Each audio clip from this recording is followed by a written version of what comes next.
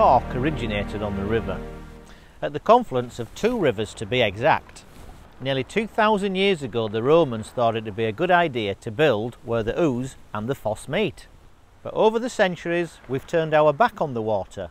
It floods a lot and it makes moving around difficult.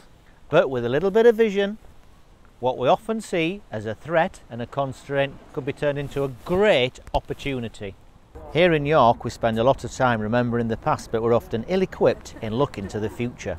There's a housing shortage and very few places where people actually want to see houses being built.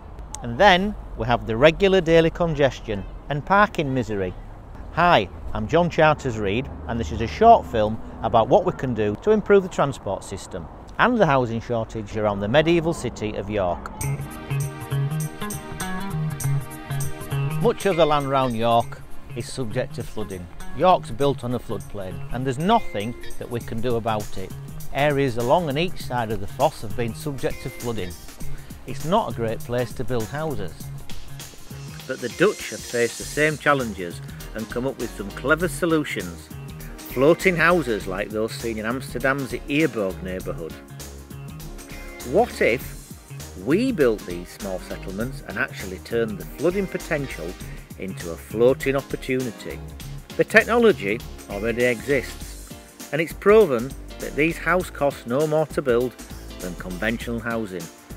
This space, along the banks of the foss, in its prohibitive and useless floodplain, could accommodate 1,500 homes.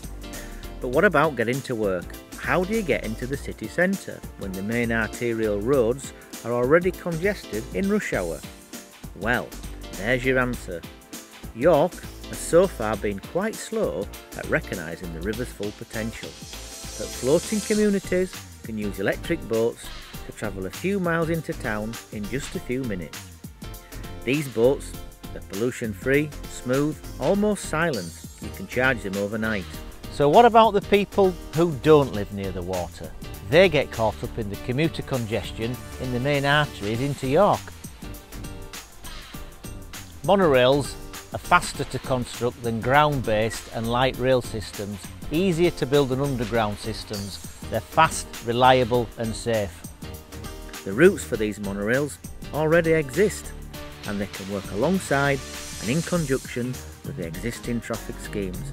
Seattle, Mumbai, Moscow, Tokyo and even Chester have adopted monorails, and they can turn to profit faster than any other mass transit system.